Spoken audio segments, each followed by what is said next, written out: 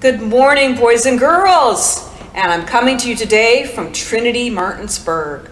Today we're going to talk about this wonderful resurrection window and see who's here and what stories are told in this window.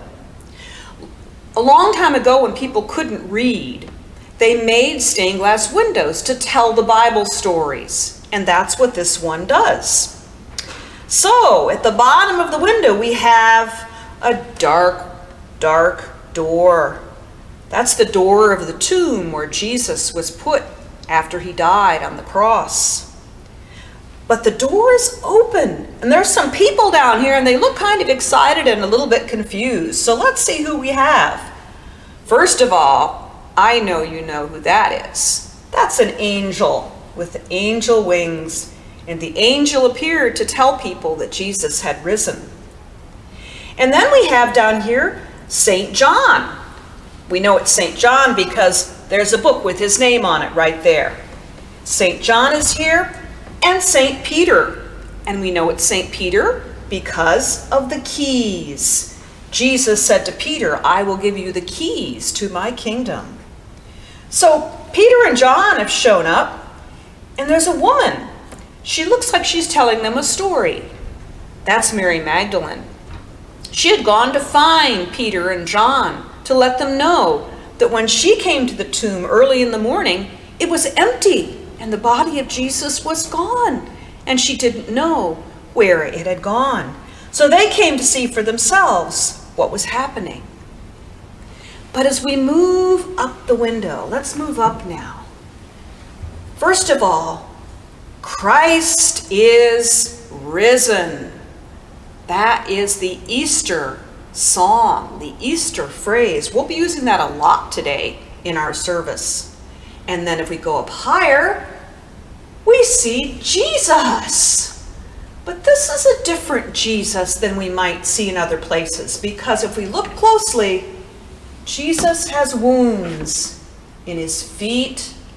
There are the wounds in his feet, and there's wounds in his hands. And he is standing strong with the robe on made out of the old grave cloths that he didn't need anymore. He is showing a hand with two fingers pointed up to God and a staff on his left hand showing his royalty.